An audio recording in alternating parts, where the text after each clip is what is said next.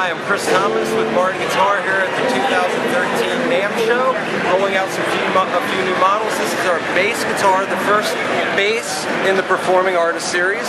This is our typical jumbo shape with a cutaway, solid Sitka spruce top with rosewood fingerboard and bridge, Performing Artist style pickguard, Sapele back and sides. Comes equipped with the Fishman analog stage ready pickup, really nice tuner, volume knob, and a mid scoop sweep on the tone knob. Nice Spanish cedar neck, some really attractive black chrome tuners. This comes equipped with Martin SP bass strings, and of course is stage ready. Very affordable price. This is the gloss top, satin back and sides. So just rolling this out. This is currently the only bass in our lineup, so I'm very excited to have it here. And that is the BCPA 4 bass.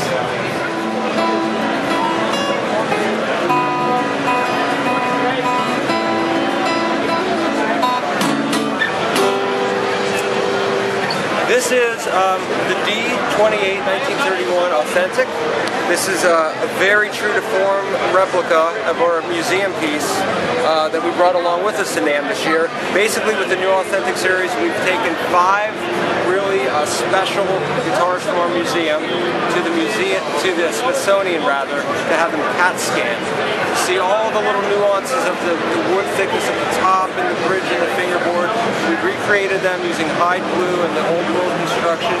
This particular model is a 12th fret dreadnought, Madagascar rosewood back and sides, slotted head, ebony truss rod, and also in this suite are a 14th fret version of this guitar, the 1941 D28, as well as a D45, OM18, and a D18 Authentic. So here I have a 0042 John Mayer model. Last year we rolled out a 45 version that was very limited and sold out immediately. We came back this year with an ongoing model. This is the 0042 John Mayer. John had this great idea to continue the pearl inlay through the fingerboard that came around the rosette. So we continue that on this model. Obviously ebony fingerboard and bridge, bound in ivory. Beautiful Coca-Cola headway. So far. What? It's slow. Block letter logo. And that, of course, matches the Coca-Cola back and sides. It's a very rich sounding bass tone wood. And John has been getting into these smaller parlor guitars in the last few years, kind of inspiring him to call it the Stagecoach version. This is actually the cowboy version of the 42 style, which inspired by the 0045 we did for John.